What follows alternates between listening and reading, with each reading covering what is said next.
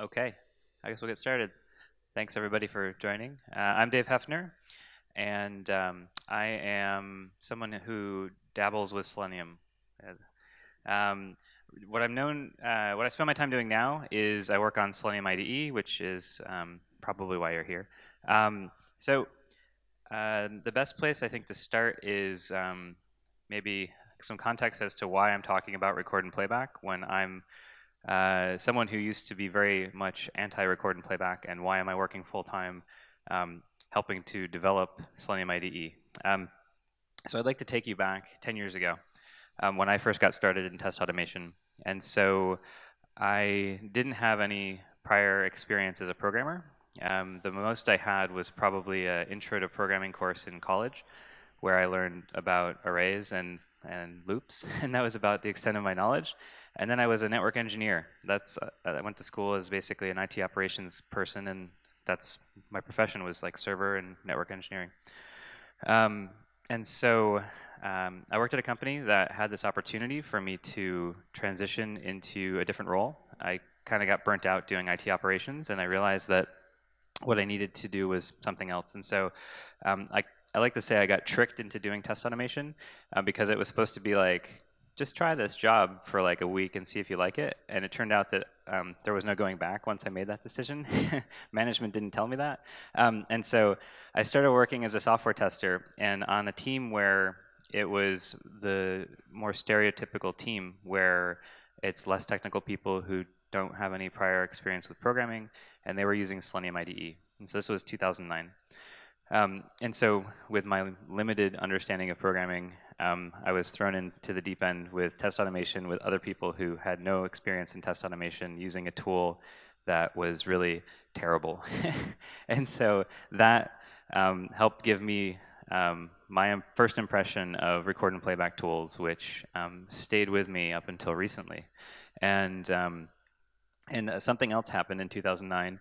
I was fortunate enough to go to a conference in Chicago, the annual Agile conference, and there were two people there who I got to spend some time with. One of them was Adam Goucher, who was the maintainer of Selenium IDE at that time, and the other person was Jason Huggins, the creator of Selenium.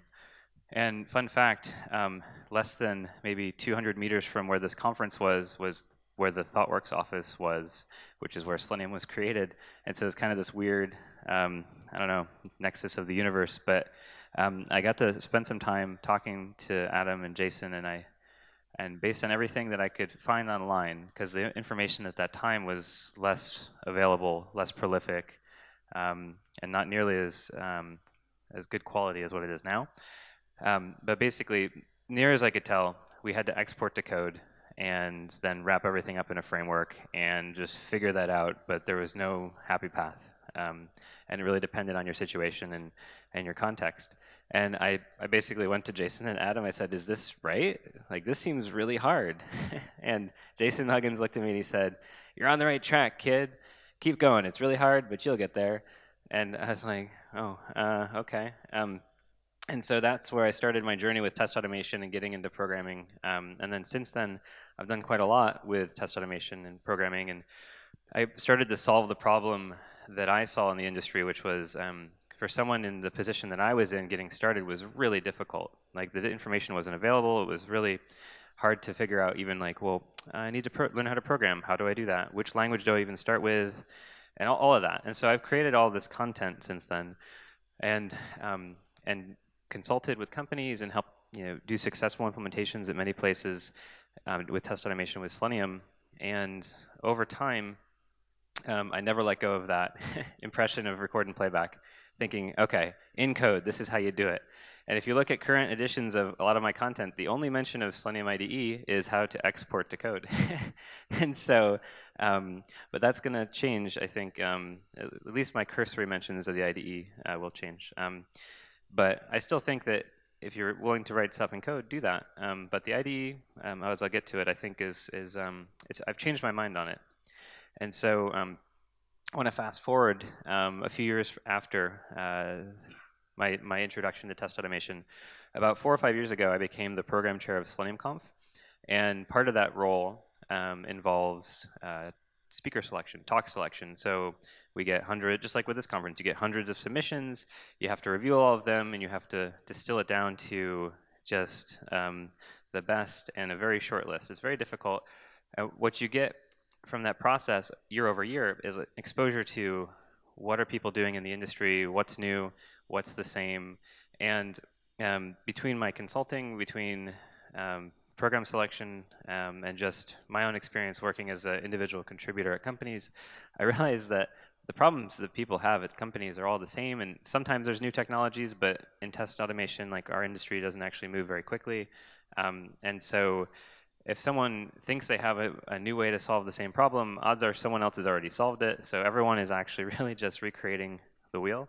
And so what I thought was, I think that maybe instead of trying to say, there's one perfect programming language everyone should use, here is the best framework, or here is the best model for building a framework everyone should use, there's an easier way to solve this problem, because even if you can get everybody who builds a framework in code to follow the same patterns, it still alienates a huge potential user base of people who are not comfortable getting into code for various reasons. And so I think that's really what changed my mind. Was I see a huge opportunity to solve all the problems that when you spend enough time doing test automation, you know you have to solve, and you talk to other people who have done it, and you're like, oh yeah, I know that problem, I solved that problem. And so we could just take all of that and put that into an easy-to-use tool like Selenium IDE. And there was this really interesting opportunity, given that Selenium IDE died a painful death due to a huge shift in Mozilla's extensions. And there was this huge renaissance of effort to bring it back to life. And that's kind of where I came in after it was already happening. And so the way I think about it now, I think that just like what I'm thinking from my experience, the perspective that I had about record and playback tools was with old information, with old experiences. And I think a lot of people view record and playback now that same way. There's a stigma attached to record and playback tools. And the way I think about it now is it's very similar to NoSQL and serverless. These are just words, and they're often misunderstood by people. But the concept being that in NoSQL, it's not only SQL, it's something that is SQL and then additional tooling that enhances and gives you more capabilities than what were there before. And then with serverless, it's this notion of you can take, you don't have to worry about the problems of infrastructure. You don't have to solve these problems. And so the words that I would use to describe Selenium IDE would be, if you say record and playback, then maybe it's not only record and playback, because it is actually, we're building it as a robust IDE. And really the word that people throw around now is codeless. And codeless in the sense of serverless is how I look at it. Because I think you say codeless and then programmers get all up in arms like, don't take away my code. And so I think that there's a huge rise of codeless tools, not even just in test automation, but even in product development. And so there's a recent blog post from Ryan Hoover, who's the founder of Product Hunt, and he had this quote, and he says, predictably, many criticize and judge those that use no-code tools. While they come with trade-offs, it's inevitable that more products will be built, or at least MVP'd without writing code, including by programmers that can code. And so I posit that the same argument can be made for test automation, and we're actually seeing this within the user base of Selenium IDE right now. We have companies that have very mature implementations in code with Selenium, and they're also using Selenium IDE to augment their efforts and do some things to speed up what they're working on. And so I think what's helpful for people, if they're paying attention and realizing, hey, these tools are actually getting really good and we should maybe pay attention to them. Angie Jones recently penned this blog post on 10 features every codeless test automation tool should offer. And if anything, it's just a good rubric for if you're looking at more than one tool and just kind of getting a sense of what's out there. It gives you a lay of the land and helps you figure out what's crap and what's worthwhile.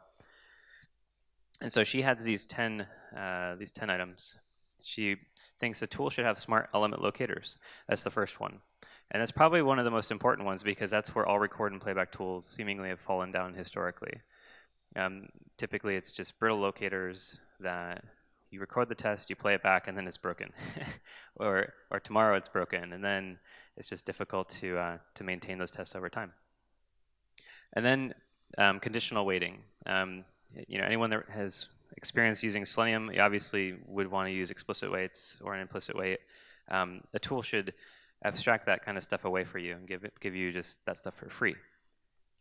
And then if you want something more sophisticated in your tests, you want control structures. We want to add conditional logic. You want to add looping. You want to do things that you might be able to just do in code anyway. And then the ability to add easy assertions. So not just checking to see if the text is correct or if an element is displayed, but potentially having integrations to add additional kind of assertions, like if you wanted to do visual testing or something like that. And then having it be a robust IDE, making sure that you can maintain your tests and modify them without having to just re-record them. One of the other things people used to talk about with Selenium IDE and record and playback is they call them throwaway tests. The idea that you record them and then use them while they work, and then when they stop working, you just throw them away and then you re-record them. But with a good enough IDE, in most cases, you can manage maintaining the tests without having to throw them away. And then some kind of abstraction, being able to reuse test ups or tests. Most people are very familiar with page objects, and then in other vendor tools, there's things like object repositories. But you need some ability to abstract commonly used behavior, so then otherwise things become very unwieldy very quickly. And then this is where a lot of record and playback tools start to get it wrong, and it's cross-browser support. There's not many, at least in the free tool space. I mean, vendor tools potentially have integrations like this, but cross-browser support. So any record and playback tool should really be able to not just record the test and play it back in a browser, but be able to take those tests and then run them on any browser, just like you would if you wrote a test in code and then you want to run it on any browser. You want to have good reporting, so you can diagnose why there was a failure or an error. And then you want to have kind of an escape hatch. Is there the ability to execute JavaScript code or something to overcome the limitations of the current framework? Every tool has this. Everybody wants a JavaScript escape hatch. And then continuous integration. This to me is where it brings it all together. I only know one tool that does this, and it's Selenium IDE so far. But the idea that you have reasonably all of these things, and you can plug them into the development workflow. And so I want to share a few features that we have that I think are really important.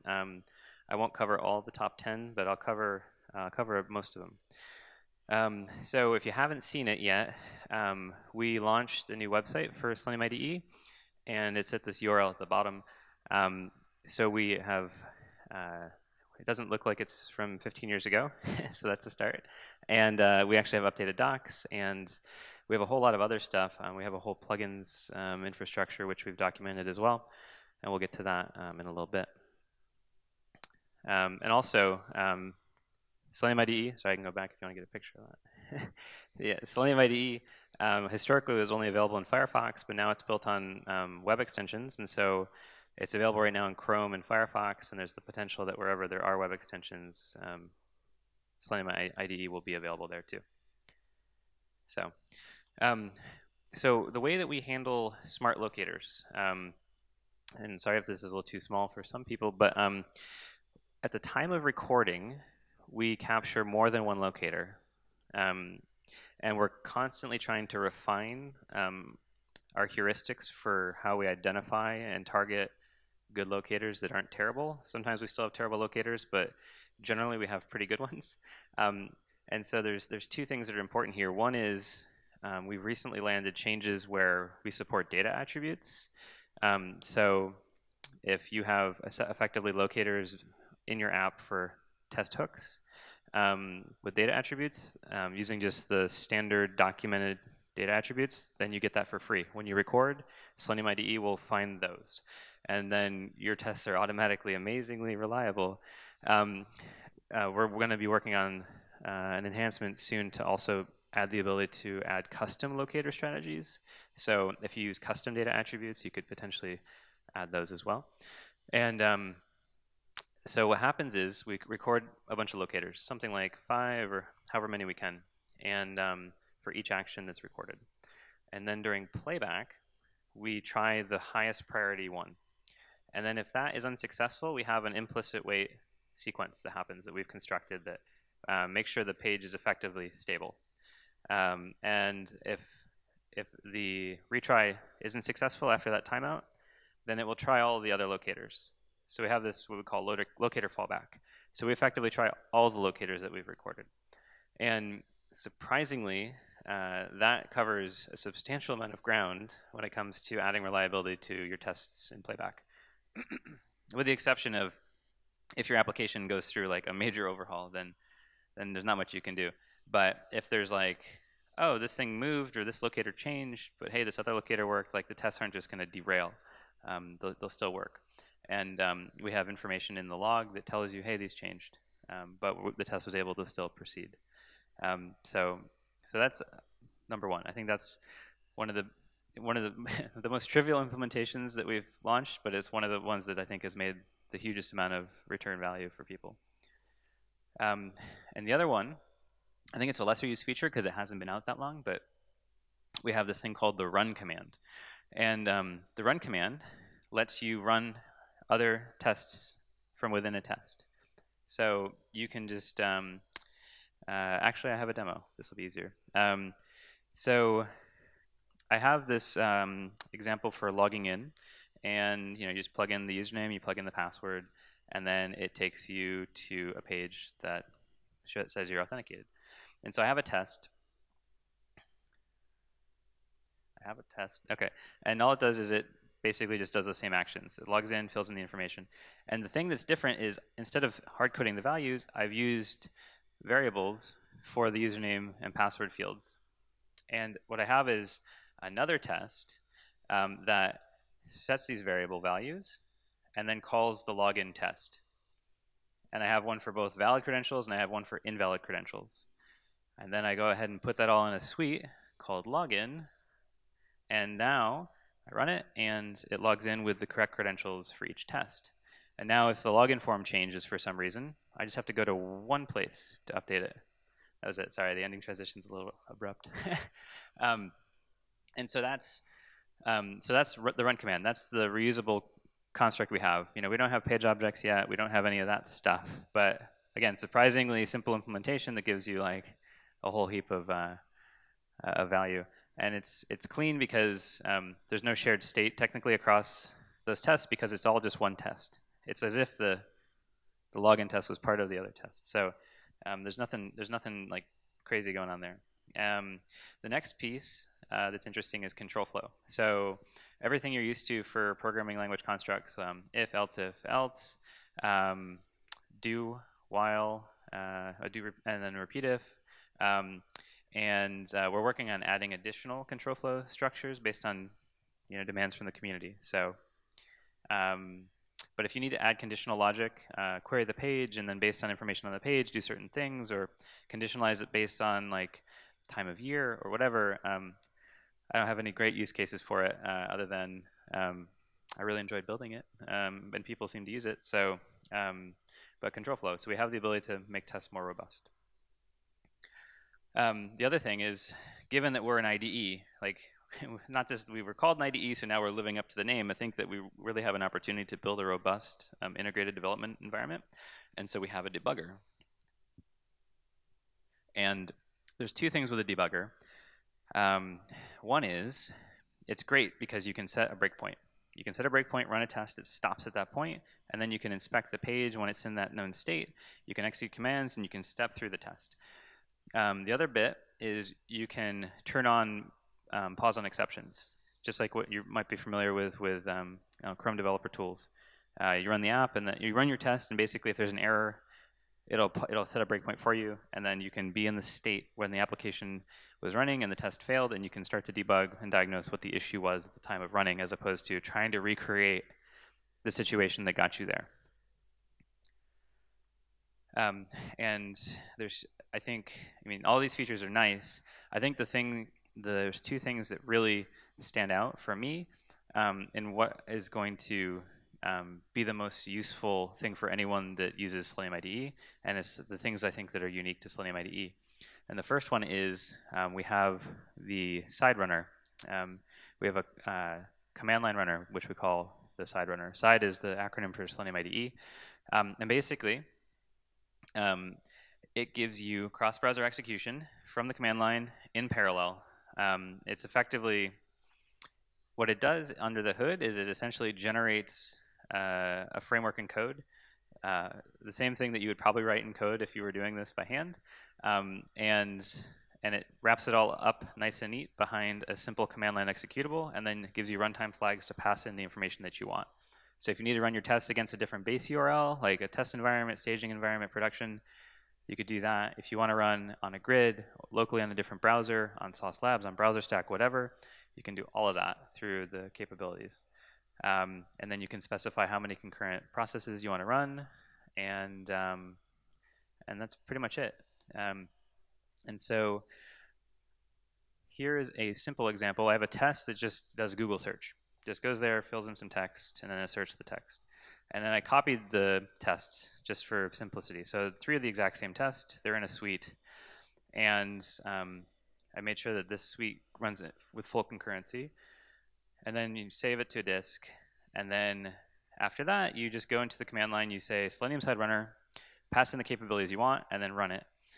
And what it does is it spins up based on how many parallel processes you need and runs them. So all 3 tests at the exact same time, taking a Selenium IDE project file and just running them from the command line. So that's one. The other piece I think is really powerful is plugins. And so plugins are really interesting to me because I think anything that the IDE doesn't currently do, you could improve it. Depends on how comfortable you are with JavaScript, because you have to write some code to write a plugin. But we make available quite a lot of information from the IDE. So you can do a few different things with plugins. You can either customize it by you can add a command, modify an existing command, delete commands. You can add custom locators. You could do a whole bunch of things. And the other option is, I think this is a huge opportunity, is third-party integrations. So we're talking with a lot of companies who are interested in making it so you can take your tests in Selenium IDE and run them in, like on Sauce Labs, or take your tests and run them in Applitools. We're talking with New Relic. There's a bunch of people who are interested in potentially doing some kind of offering where you can just drop in a new plugin, drop in your API key, and then next thing you know, you have all this functionality that you didn't have before. And then also making it so it's compatible with the command line runner. So no matter what you do in IDE, making sure you could plug this into CI and have it work. And so the way plugins work, it's effectively all through web extensions. So you install the web extension for Selenium IDE, and then if someone else publishes another extension, or through the web store, like through the Chrome Web Store or through Mozilla Add-on Store, you install that. And there's also the opportunity to someone to build a plugin and give it to you, and then you just install it yourself. But generally, it would be through the web store. And so what happens is Selenium IDE emits a bunch of events every time you run your suite. So there's things from playback, there's things from recording.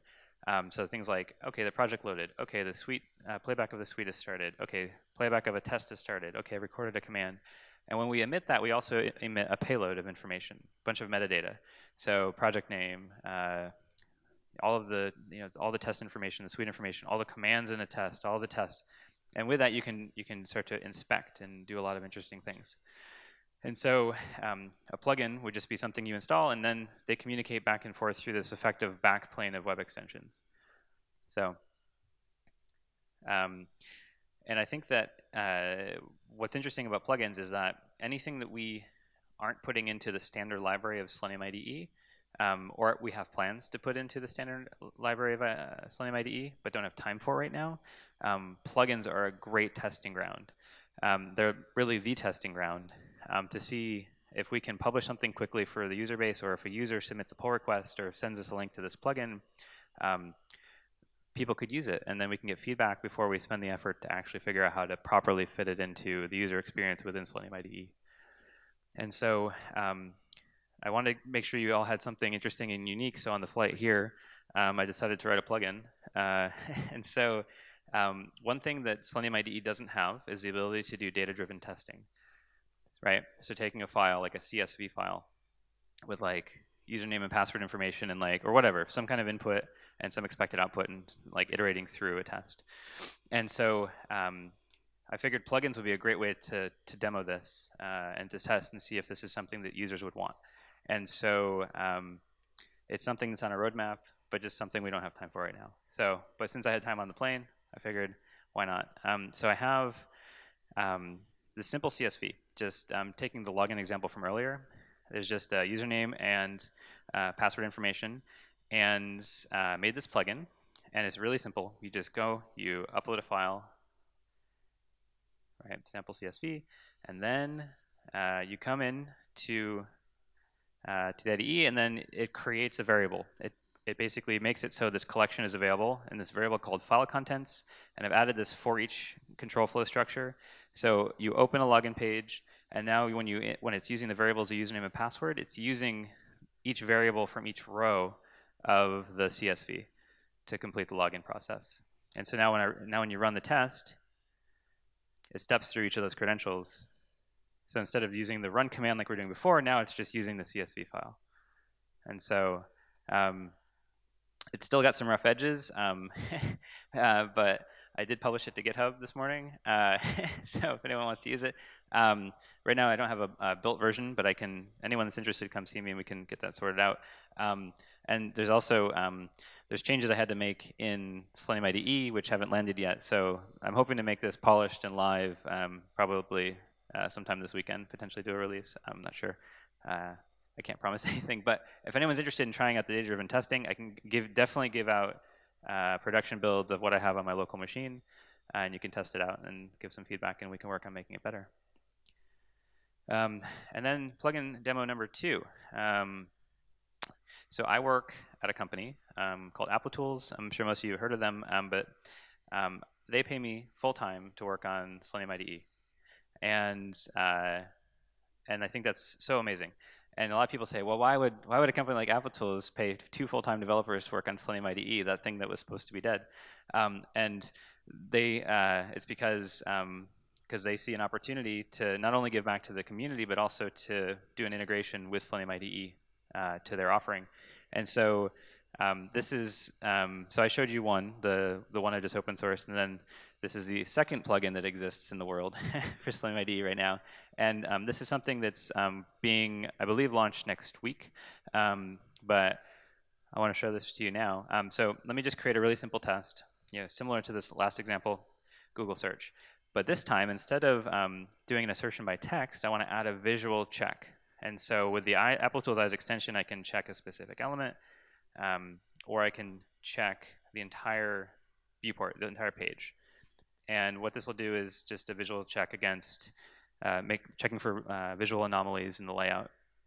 And so before I do that, I want to use our amazing new visual grid because I want to run it on a bunch of different browser and viewport sizes. And oh, you know what? Device emulation, why not? Let's throw that in there. And some orientations. And the thing that's really powerful about this is that I'm going to run this test once, and it's going to take less than a minute to run, and it's going to run on all of those combinations I just specified and give visual renderings of all of them.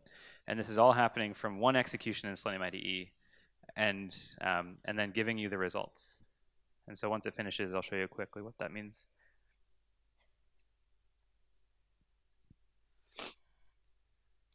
This is, yeah, there we go. And so come here and you can see all of the different combinations I just specified, and then it found some visual anomalies. Scroll up, Dave. And so you can compare against the baseline. You can kind of see there's a little bit of a difference, but we have this thing called root cause analysis that can actually inspect the markup from the page.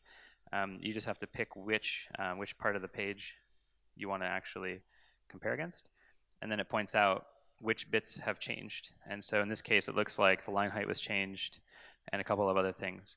So without having to actually like go and look at the app, try to get it the same state. You have all of it in one easy to use place. So those are two examples. Something you can do to just make the experience better and give something new that didn't exist before within the IDE, and then what you can possibly accomplish through vendor integrations. And I'm hoping that we get more companies involved in doing vendor integrations to this caliber. So, like I said, it hasn't been made available yet, but just follow the Apple Tools Twitter account, and once it goes live next week, then you'll be able to have access to it and give it a try if you want. So regardless of your place within test automation, your maturity level, like you're saying, well, Dave, I already have a mature implementation in code using Selenium. Why do I care about Selenium IDE? I think there's something for everybody, regardless of where you're at. And so for the just getting started crowd, it's really simple. You author tests and then you run them in parallel cross-browser on CI. If someone had told me there was a tool like this when I first got started with test automation, I would have been blown away. It would be so amazing. Like you're done. There's no problems to solve. And then if you're already either you're on your way or you're really far along in test automation, there's a bunch of stuff you can use the IDE for. You can bootstrap manual and exploratory testing efforts. You can use it to take care of routine, mundane setup actions that you don't have an API for. All the setup stuff. There's so many things that you can do to really speed up your workflows. And then if you have a mature code implementation, making it so people can author scripts, export it to code, and then put it into your existing your code infrastructure. This is one of the hallmark features of the legacy IDE. It's one that we currently don't have because we're effectively rewriting each part of the IDE, but code export is the next big thing that we're working on right now, and so we're hoping to have that launched sometime soon. And then one nice thing, regardless of where you are with test automation, I think that you can record a failing test for a defect. You can take and create a Selenium IDE project, demonstrates the failure, and then upload it to your team's ticketing system. And the best part about it is, since it's a browser extension, assuming that the test can be run from someone else's machine, assuming that everyone has the same access to the same environment, they just have to install Selenium IDE and get that project file, and then they can run and see the failing test for themselves. So you create a reproducible test case. I think that's pretty powerful. Selenium IDE is free and open source. We're the only solution that's both free and open source that's record and playback that's this good. So I'm biased, but considering I work full time on it. But no one else offers command line execution in parallel cross browser. All the features that we offer, like there's people who boast that they have code export, but we have all these other things, and we're going to have code export. So, but it's open source. So if there's anything that you want to contribute, please do take a look and let us know. I think that in open source, even filing an issue is an open source contribution. So even if it's as simple as, hey, I found a bug, or hey, I found a typo in your documentation, like all of that, please, we welcome everything. And so some closing thoughts. I think that the top 10 list that Angie Jones wrote about is really great, but the things I care about for something that's a robust, not only record and playback tool, is that the tests have to be reliable and maintainable. You need to have a powerful IDE and have the ability to run them not just quickly, but cross-browser and have really good feedback. And then something that's extendable, which we absolutely have with plugins. I think there's such immense potential for what plugins can offer. And I think that there's something for everybody. And since it's free and open source, I think that anyone can use it and help make it better. So I want to say thanks. Just closing thoughts, do check out the website where our docs are, how to get the extension. And then SeleniumConf London was recently announced, so do check out this link if you're interested in submitting a talk or making the trek to London. They have a scholarship scheme that enables people who might not otherwise be able to afford to go to apply for a scholarship to get some assistance. So do check that out, and thank you.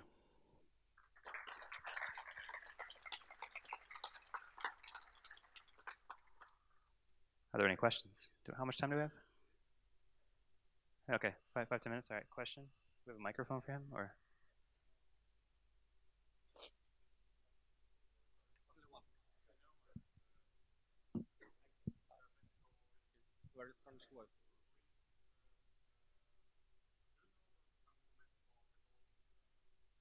Do I know any information about Catalan Recorder? Yeah. Yeah, so this is a question we get a lot, and it's basically what's the difference between Selenium IDE and other tools like Catalan Recorder or Cantu um, or Testim? I mean, you could throw commercial tools in the list as well, but free tools basically. And why would you choose Selenium IDE over the others? And that's a great question. So it depends on how you want to look at it. So Catalan has a lot of feature parity with what we offer, and they have things that we don't. Basically everything that existed in the legacy Selenium IDE, they effectively just ported it over and then added some additional niceties to it. We're effectively rewriting the IDE and making it robust, and we're taking all the bits that were good about the IDE and leaving everything else behind and making it better. So that's one piece. So anything that we don't currently have, and the biggest lacking feature is code export. They have code export, we don't. And I think that's the biggest place where we lose users. But we'll have code export, and it will be way better than what they have for code export when we land it. Also, they're free, but they're not open source. And that's, I think, common distinction people don't get right. They don't know that. They're just like, oh, it's free, I think it's open source. But it's a vendor that has done this tool, made it free, but closed source with an integration to their commercial offering. Whereas Selenium IDE is free and open source, part of the Selenium project, licensed under Apache, will always be free. And so a vendor could decide to close their doors, and then what are you going to do? The things we've decided to pay attention to, aside from the rewrites, is really focusing on good stability, good quality, and getting record and playback right is so hard because there's so many edge cases. So we constantly compare not just like features that people want, but like it's something as simple as the Google test. Like, can other tools go to Google, type in whatever, and hit enter, and that simple test is very difficult to get right, and a lot of tools don't always get that right. So we care a lot about the record and the playback, getting that really dialed in, and getting the features that we do have really polished, and then adding more features with that same care. And so it's unfortunate in that people need these features now, and we don't have them, but we will have them soon. And in that sense, once we have them, there's no comparison, I think. Question over here, one sec.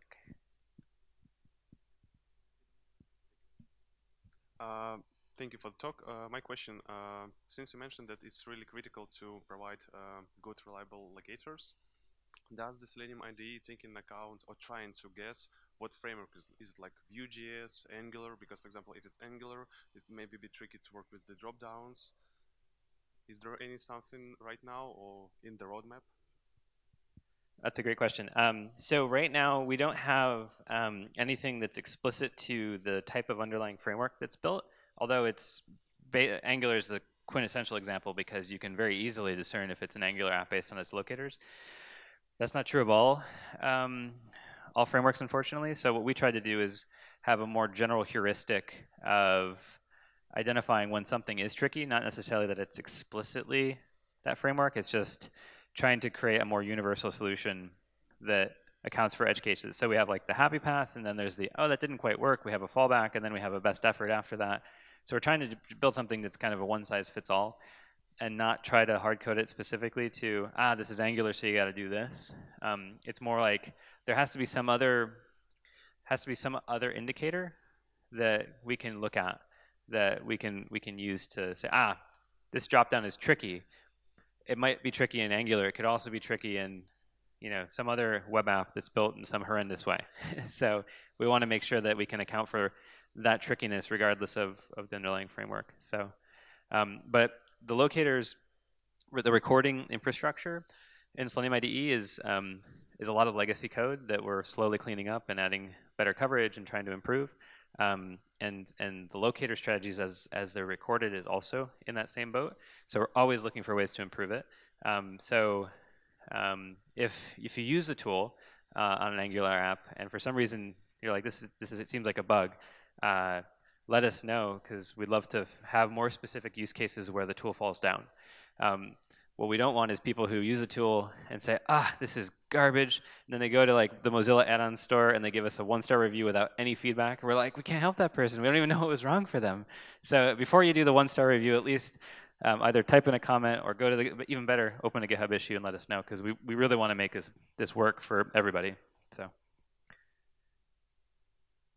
we have time for one more? Or we? Okay, we have time for one more question, maybe two.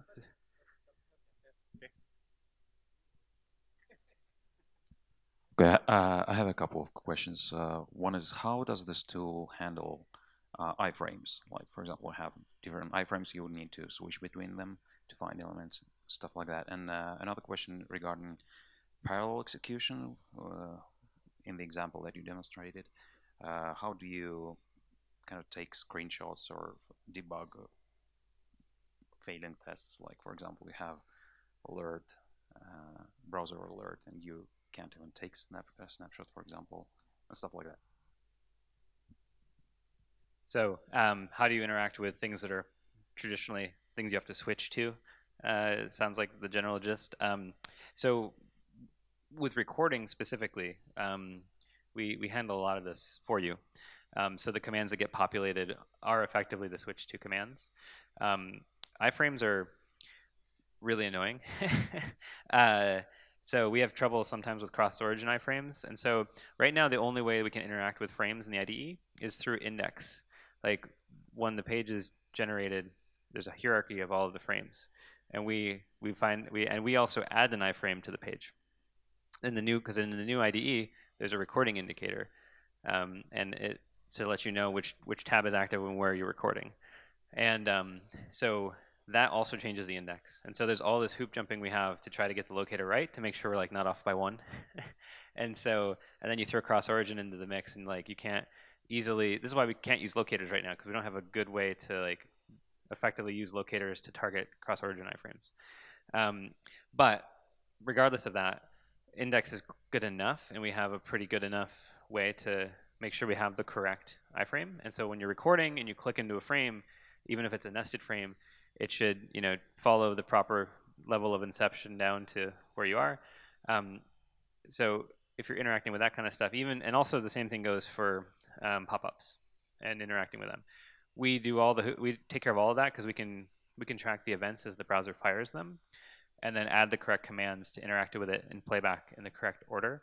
If you're trying to add those commands manually in the IDE, it's harder because you have to know what all of them are. And as opposed to like in code, it's just like, oh, switch to, do this, do that, and you're done.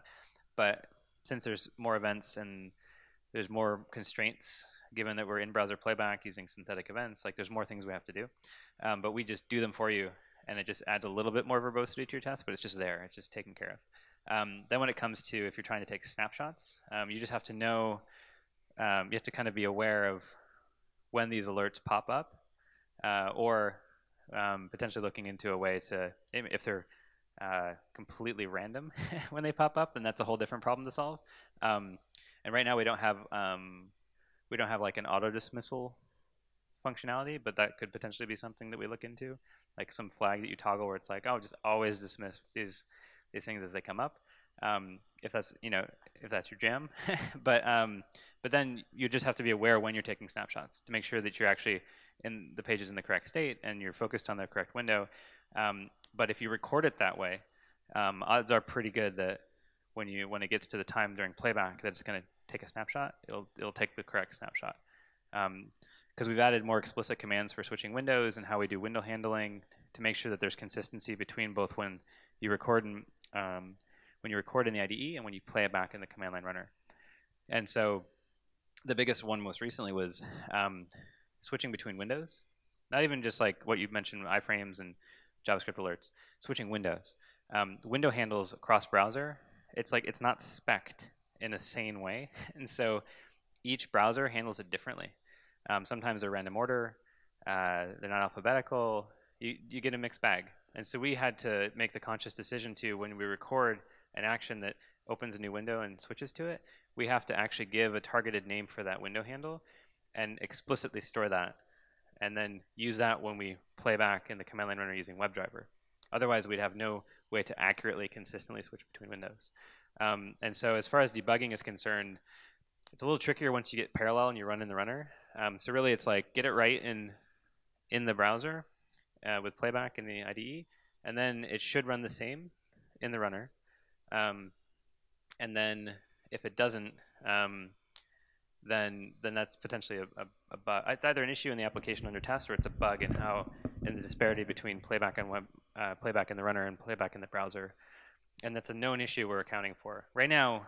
When we do playback in the browser, it's a very big question you asked. Right now when you do playback in the browser, it's not using WebDriver.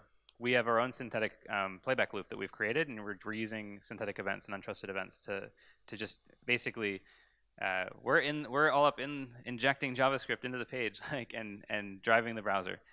We're moving away from that. We're moving to WebDriver playback in the browser, but that's not for some time. But we'll get there. So eventually there'll be no discrepancies between using the runner and using the in-browser. So thanks for the question. Thank you, guys. Sorry, all other questions you can ask on copy point and discuss.